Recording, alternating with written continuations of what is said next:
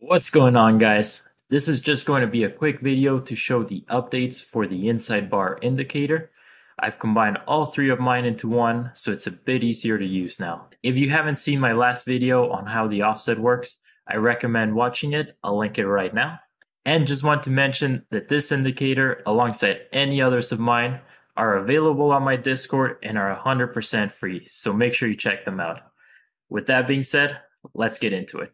So for the first update, we are now able to add an offset using ticks. So in this example, you have one candle that is one tick above the previous candle. Now, if you want to color that in using just your tick offset, you can change that to 1, and it will color it in. The next feature is your number 3 flash alert. What this does is once the candle closes and it is an inside bar, it will color the screen green over the candle. And you also have a choice to have a volume alert. Here you can select whatever audio file you want. You can make your own. You can select anything that comes with NinjaTrader. And again, once the candle closes as an inside bar, it's gonna sound whatever alert you choose there. So let's run through that. We have that selected.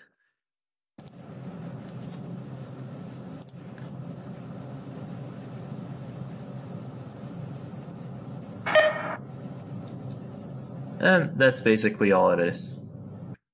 And for the final feature, we are able to keep tracking the current inside bars using the market analyzer. And I'm going to show you how to set that up. So first, go to your control center, new, market analyzer, and get that out of the way. You'll get something that looks similar to this. Here you want to enter your instrument name, so using the yes. From here you want to right click, columns, and you want to add your indicator. From here you scroll all the way down to your Trade Simple folder and select your Trade Simple inside bar combo.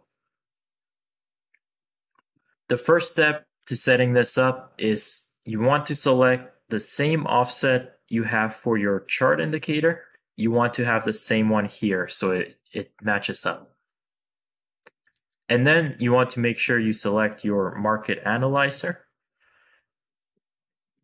The next step is you want to make sure you're on the right time frame.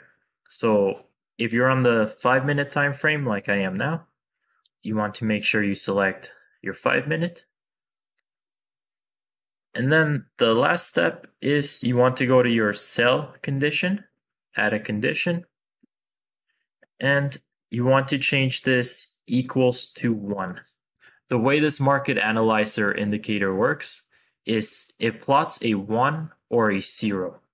A 1 when it detects an inside bar and a 0 when it is not. So what I'm telling it to do is once the value is 1 or there's an inside bar, you can color your background. And here you can select anything. I like to do, hot pink. And the foreground is the number that's going to show up. I don't like to see that. I just want the box. So I changed that to transparent. You can pick whatever you want. And then we click apply. You come out here and you'll see a box out here. And you can push play. As long as it's an inside bar, this box is going to be pink. And let's speed this up.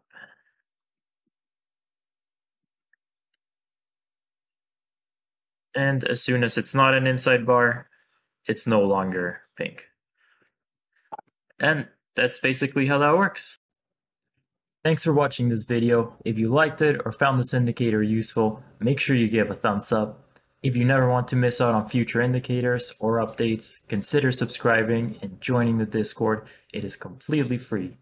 But That is all for now. See you in the next one. Take care.